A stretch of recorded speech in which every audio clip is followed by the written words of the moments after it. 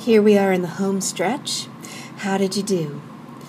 If you wanted to construct a finite state automata so that it recognizes bit strings with an odd number of ones, I hope that you came up with something like this. 2 states is all that's necessary. You may have had more, but from your start state, when you see your first, you continue to return to the start state upon seeing a 0, and when you see your first one, you land in the successful identification because you have 1, which is an odd number of ones.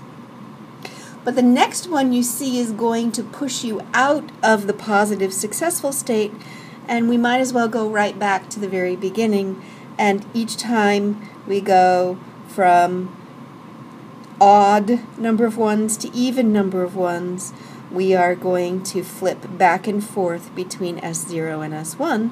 If you eventually end up in S1, it means you've traveled that pathway an odd number of times, and you can be guaranteed of having an odd number of ones in your automata. The second question was a little bit trickier.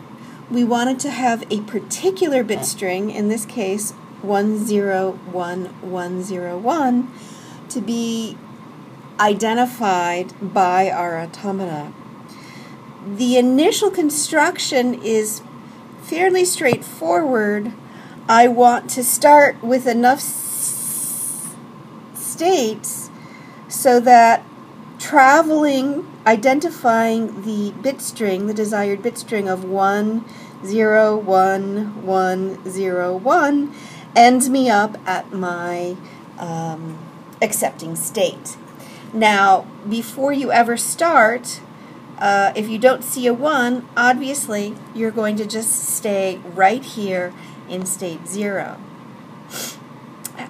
If you've seen a 1, but now you're about to see a second 1, you're sort of starting the path all over again. You've seen a 1, you're looking for a 0. And if you've seen the entire sequence you're looking for, regardless of what you're going to find, whether it's a 0 or a 1, let me get that right there, whether it's a 0 or a 1, you are going to see remain in the accepting state because you've seen the subsequence you want to see. Now, working through the rest of this is a little bit trickier. You sort of have to think about what kind of duplication you're seeing and exactly where you have to go back to. It's interesting here at the stage between S2 and S3. If, for example, we've already seen 101, if I don't see a 1 but I see a 0, notice I've started off with 10, which is the same thing here as 10, so I could continue to look for the string starting from S2. So with that in mind, this is the finite state automata that I got to identify the bit string 101101.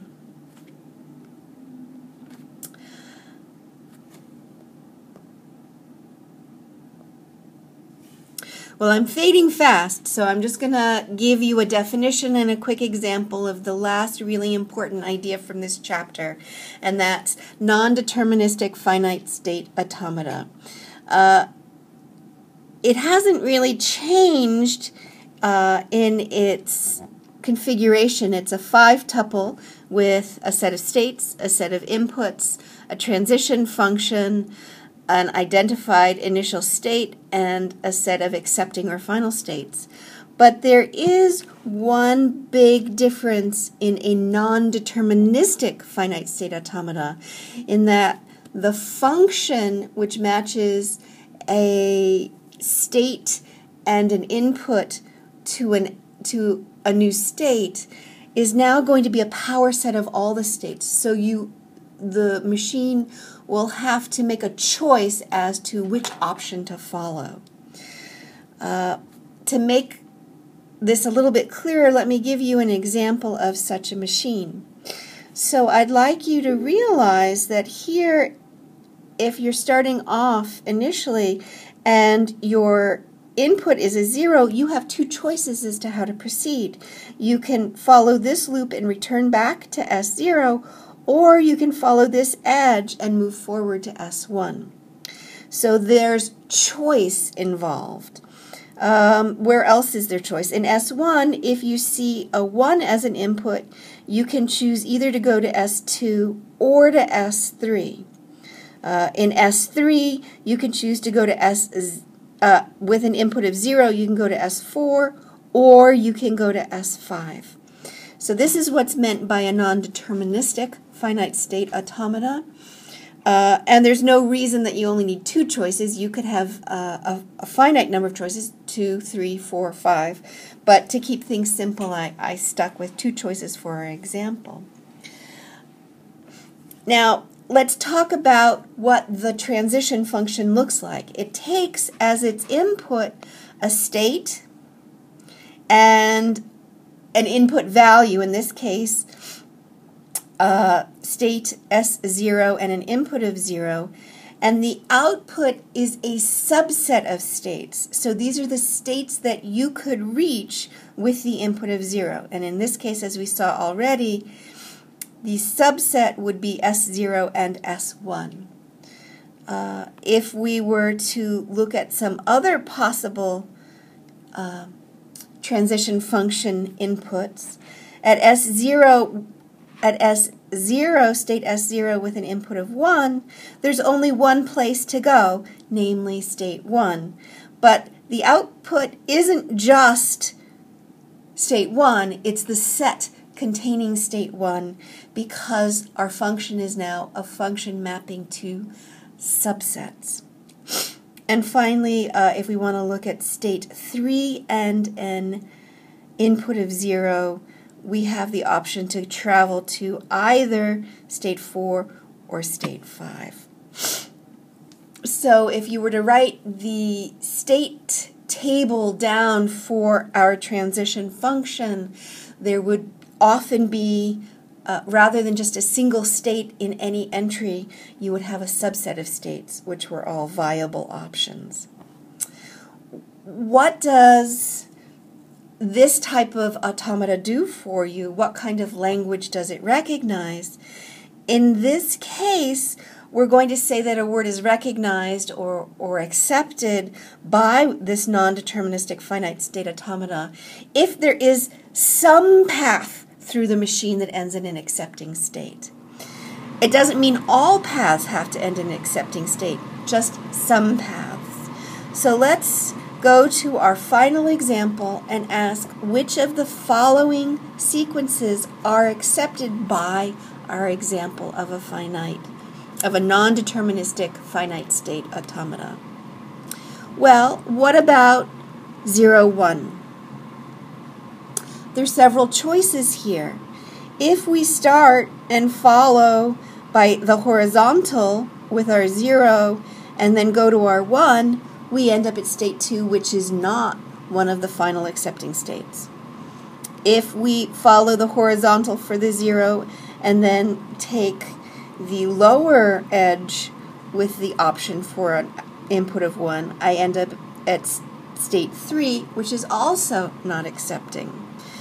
But if instead I start with the loop for 0 and end up following the horizontal for 1, this lands us at state 1, which is an accepting state. So we would say for this case that 0, 1 is in fact accepted by the machine.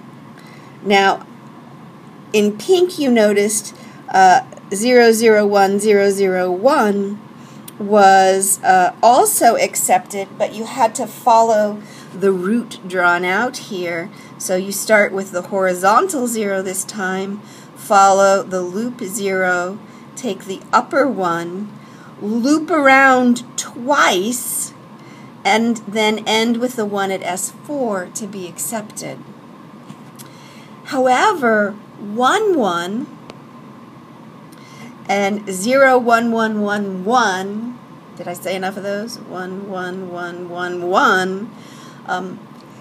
No matter which paths you follow, you end up at a non-accepting state. So those would be words that would not be recognized by this finite state automata. I recommend you check that out for yourself.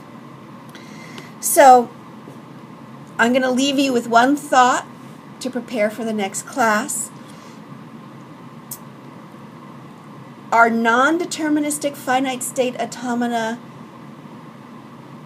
better at recognizing languages, more versatile at recognizing languages, or worse at recognizing languages than the deterministic models that we looked at in the previous video? Thanks for listening. I'll see you on Wednesday. We will think about this question and try and answer it, and then we will go on to Turing machines.